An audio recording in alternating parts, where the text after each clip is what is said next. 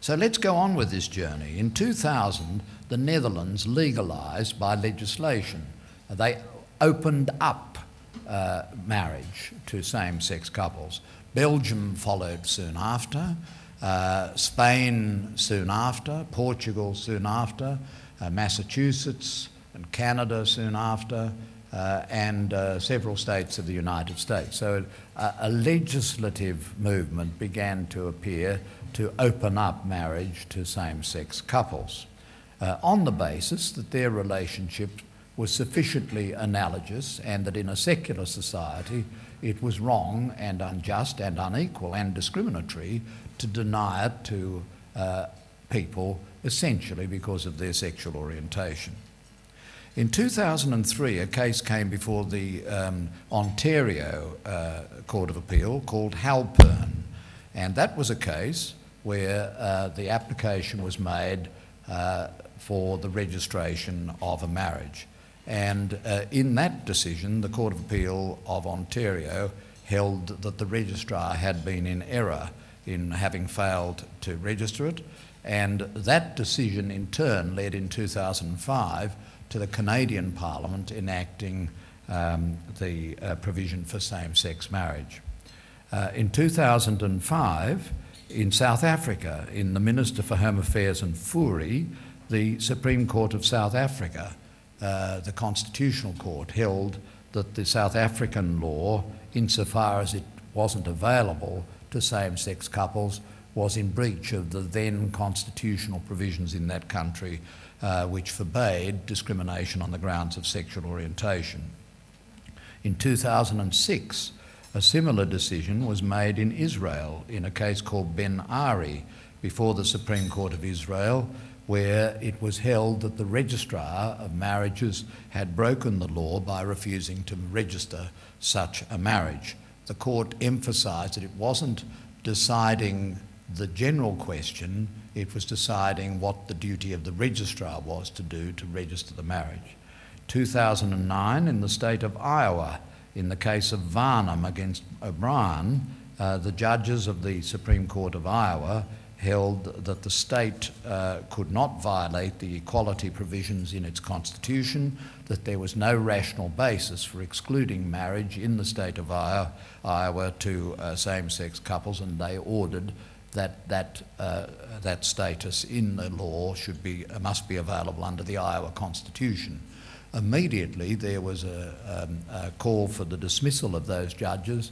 Procedure was put in place, as was available under the Constitution of Iowa, to recall the judges who had decided in that way, and the Chief Justice and 3 other judges of the Supreme Court of Iowa who were up for re-election were recalled and were removed from office. A shocking instance of the punishment of judges for deciding a matter in accordance with their view of the law and the Constitution.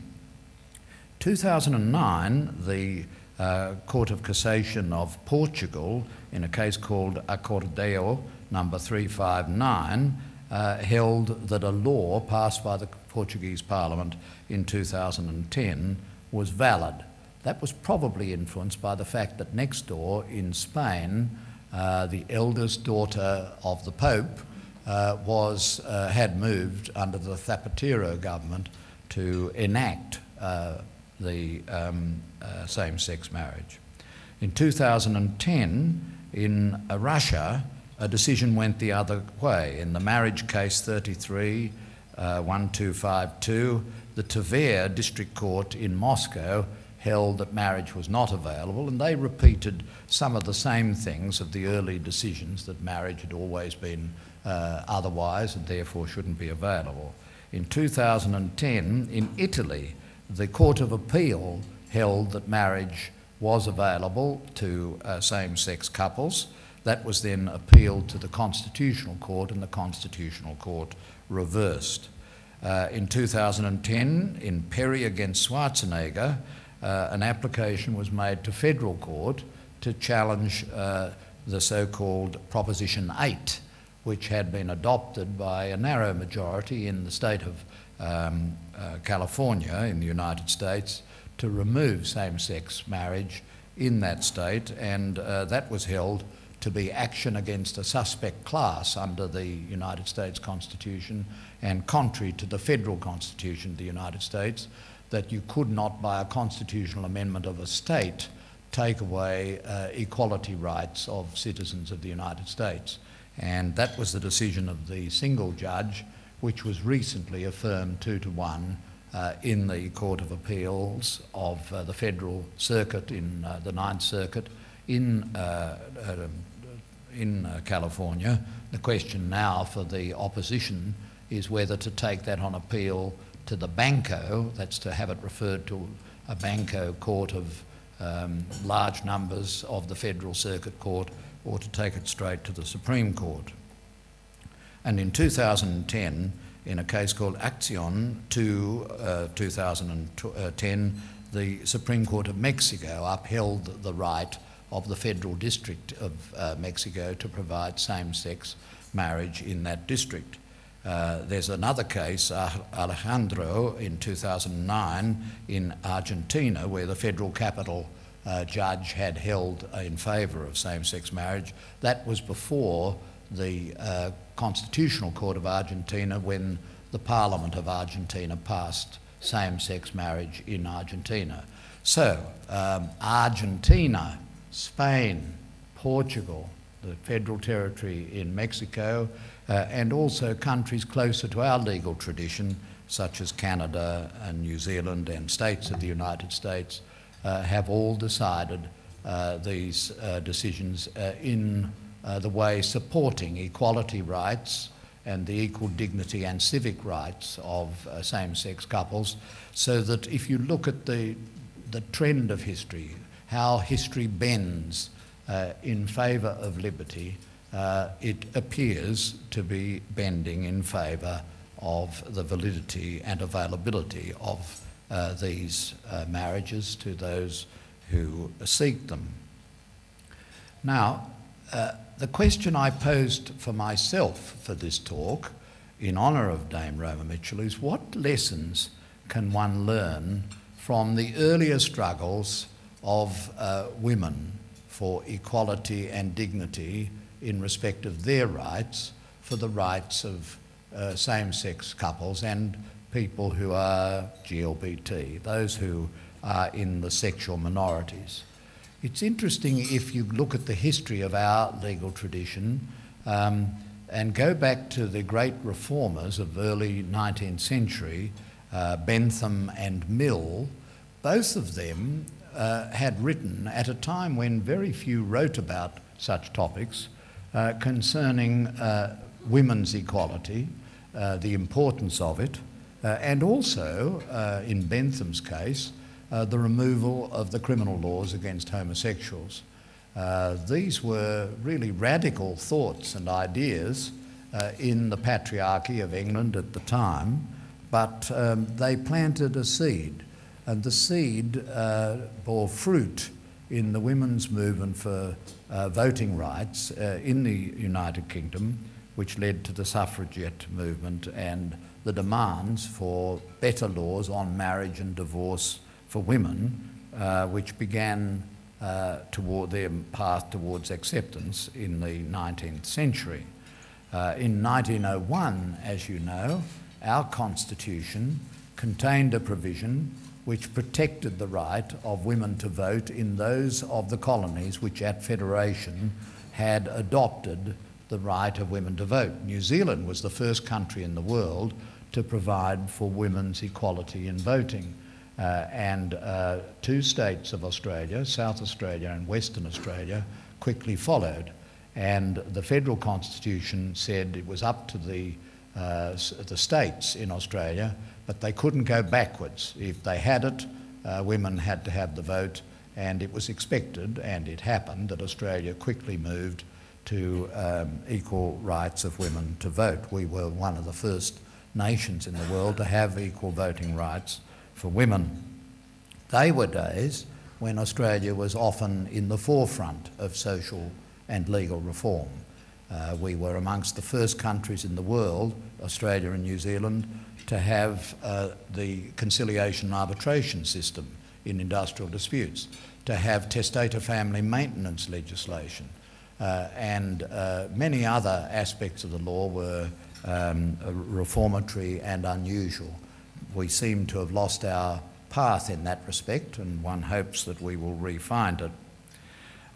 So you have to have action, and you have to have examples.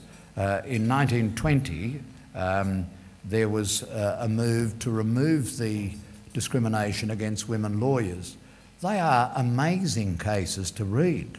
The cases where women had got equal qualifications to be admitted as lawyers, where the Legal Practitioners Acts said in terms that were neutral in language that a person who has qualifications could be admitted, but somehow these male judges at the time found it possible in their minds to say the women were not persons.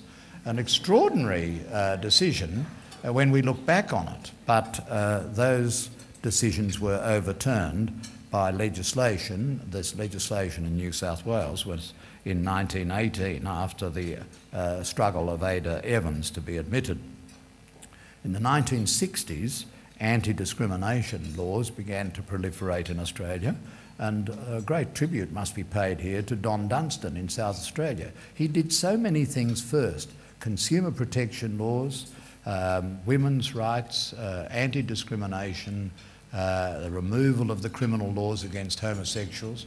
It was a very great flowering of reform, and in the best way of a federation, it then got copied in other states of the country.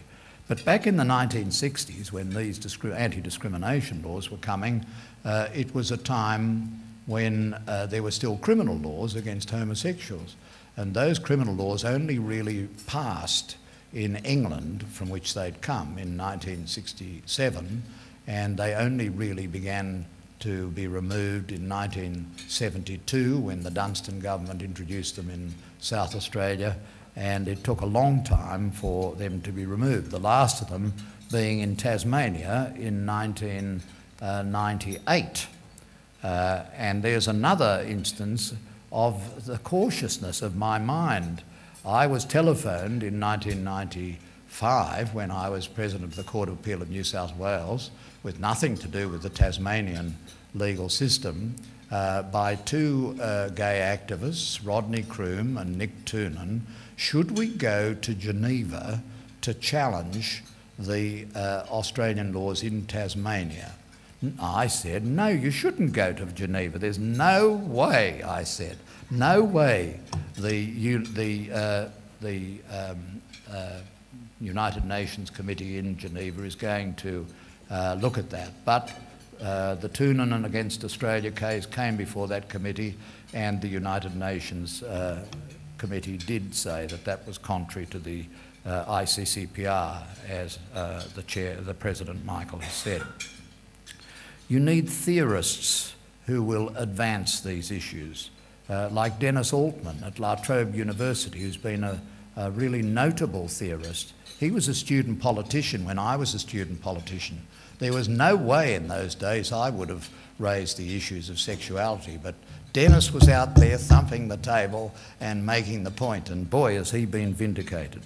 You need political leaders who will support the cause, just as in women's rights, and examples of people who are in the category who will stand up and be illustrations of the need for change. You need international law developments like the CEDAW Treaty to give an international impetus to change. You need cultural changes. I always thought that the TV soapy Number 96 was a greater influence on this issue of homosexual debate than all the learned lectures I've ever given. It was bringing the realities of life into the living rooms of the nation. You need law reform bodies to tackle the needs for legal change. And you need allies. No legislation on these issues can ever be enacted without the support of heterosexual people. And it's when heterosexual people come to the view that these discriminatory provisions are unjust, that is when change begins. And you also need people who are themselves homosexual or members of sexual minorities, bisexual, to stand up and speak for change. I know a number of judges who are homosexual who don't stand up, and in the end of this magnificent book there is a chapter which refers to a judge, and I don't identify him. I never identify people who don't want to be identified, but he said to me at the time Jan and I went public, all those nasties will come out of the woodwork and you will pay a price. And it's true that when Senator Heffernan made his speech in the federal parliament, this judge got in touch with me and said, "There, I told you so." And so you can understand why people are sometimes cautious. There are nasty people out there. Amazingly, they are often people of religion, which is astonishing. There is another book which I launched last week. I'm the greatest book launcher in this nation, and it's called 5 Uneasy Pieces, which is an analysis of, by theologians, of passages in the Old Testament and the New Testament that are supposed to say that God hates gays. Well, intuitively it's a rather unlikely thing, but it's so interesting to read it because it shows how similar the debates about interpretation are in theology to the debates we have in the law. The narrow formalists and literalists and those who will take a purposive and broader interpretation. So there it is. It's a very interesting question. There are a lot of wonderful cases in this book published by the International Commission of Jurists. There are marvellous reflections on it in this book. There are wonderful biblical insights in this book. And if you wanted to, you could spend your whole life studying this question, but you won't. However, it is a question that citizens should reflect upon, and they can do so if they are lawyers with the knowledge that history bends to justice and to equality and to equal dignity, and that is what the cases and the courts are doing, and I believe we will see change in this country, and I hope it won't be too long delayed. Okay, we can have a big round of applause and then some quick Q&A.